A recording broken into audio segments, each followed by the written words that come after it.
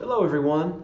While you may have not heard of the smile curve before, it's an important idea in the economics of producing, shipping, and delivering products. It was pioneered by Stan Shi, the founder of Acer Computers. Let's see what this theory is all about and see what it means for engineering managers. Stan Shi, as I mentioned, founded Acer Computers, and he said that if you're just going to produce products, that's not enough to sustain profitability. The electronics manufacturers must offer many alternatives. So what are they? Well, if you examine the smile curve and some of its history, you could see that if you go back in time to the 1970s, and that's this blue line, blue dotted line, it was much more profitable to ship consumer electronics products. It could be the sole source of an organization's profit, and they did just fine. But over time, you could see this middle point drifting downwards. It became less and less profitable to produce just boxes, just wireless products or consumer electronics products, or even automobiles, any type of just box that you would deliver to a customer. Well, the profitability of these went down over time. And one of the reasons for it, especially in consumer electronics, was the shift in power from manufacturers to distributors. It was distributors such as Walmart, Best Buy, or many years ago, Circuit City, Radio Shack. All of these outlets could really decide what it is they were going to sell and at what price point. And with a limited number of distributors and a high number of manufacturers, the distributors had all the power. And if you did not comply to their strong pricing constraints, well, they would just move to another player. You could go to a Japanese manufacturer, a Korean manufacturer, a Chinese manufacturer, wherever to get the lower price. So you see profitability systematically drifting downward to where we are today, where it no longer makes sense just to ship boxes. So what does this mean in terms of the value chain? What do engineering managers need to think about? Well, you see products in the middle here, but upstream, before the product, you have technologies, intellectual property, components, and designs. On the downstream portion, you have got things like know-how, capabilities, services. If you bundle these with the product itself, this is a way to enhance the profitability of your company. One way to examine this in detail is to see what major companies have done in this environment, from Samsung to GE to Google, etc. If you examine the top 10 consumer electronics companies, for example, and this is dated, this goes back to 2016, but it's probably very similar today. And also the tech companies and earnings, again, probably very similar today. And the Fortune 500 top 10, you could ask yourself, do they supplement their products with services? Was Stan Shi correct in this case? Well, let's take a look.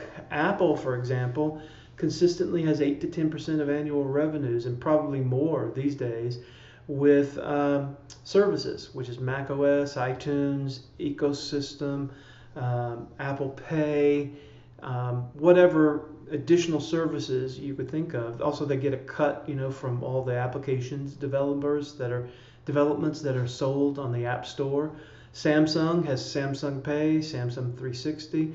Microsoft in 2015, cloud services went way up, and it's huge now. Some say that's the main source of Microsoft profitability, the Azure cloud service. But it's also, as opposed to just shipping boxes of software, Microsoft is now selling subscriptions, which is services. GE has typically made very expensive capital equipment, but 41% of earnings in GE Capital were these are services, financial services.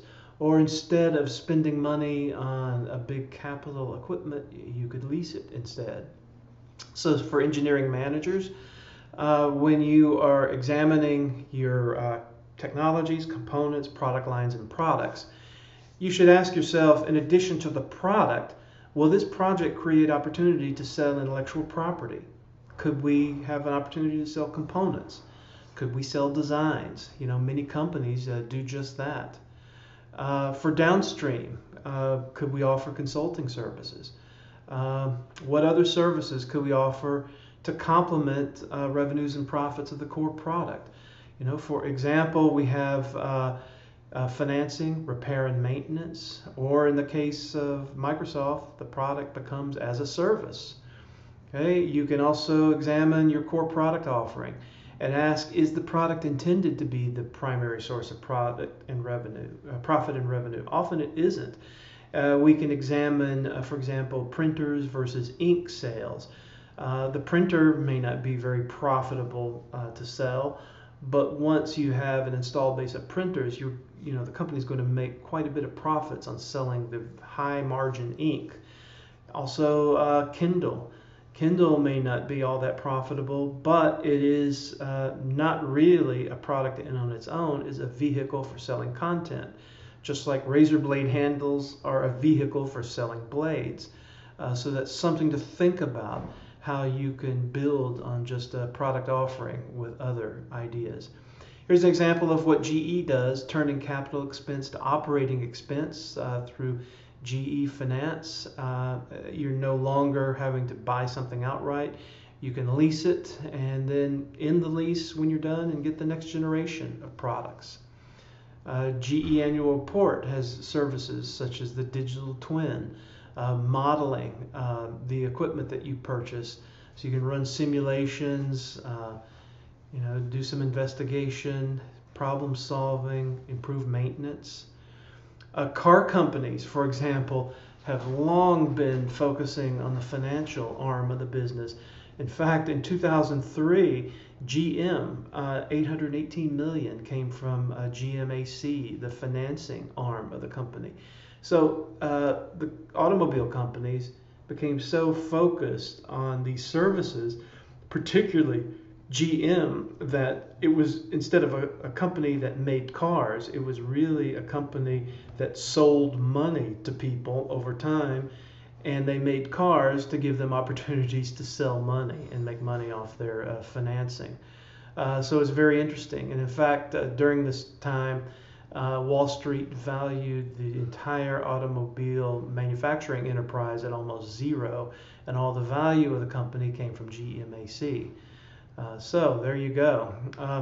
For future electronics industry research, or any industry research, you could examine upstream and downstream of the SMILE curve, see exactly where your technologies, components, product line, products fit, and figure out ways to build on this profile. So you can move closer to the ideal, so you could develop what fits for your organization, an optimal SMILE curve where you can profit on both upstream and downstream. And the aviation industry can do that as well. We at Embry-Riddle focus on this, and we're interested in seeing where the airline industry will go, and will the airline industry, the aircraft manufacturing industry, involve both products and services reflecting in the SMILE curve by Stan Shih of